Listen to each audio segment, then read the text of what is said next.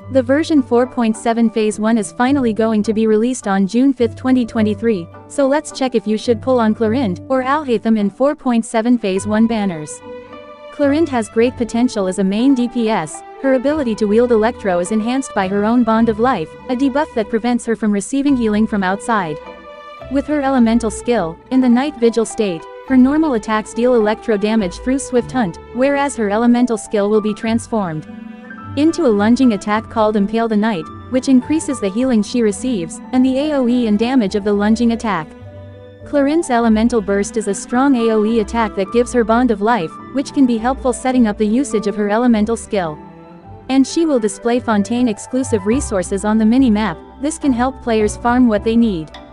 While Alhaitham, on the other hand, is the best Dendro DPS, in his Chisel Light Mirrors, normal attacks become infused with Dendro, allowing for the element to be applied to enemies very quickly.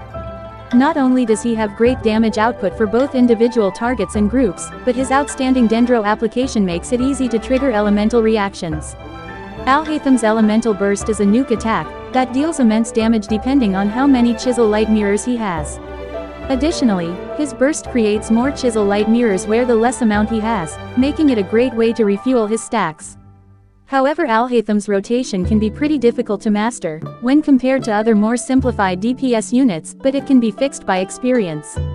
So in conclusion, choosing between Clorinde and Alhaitham will depend on whether players want an Electro DPS or a Dendro DPS.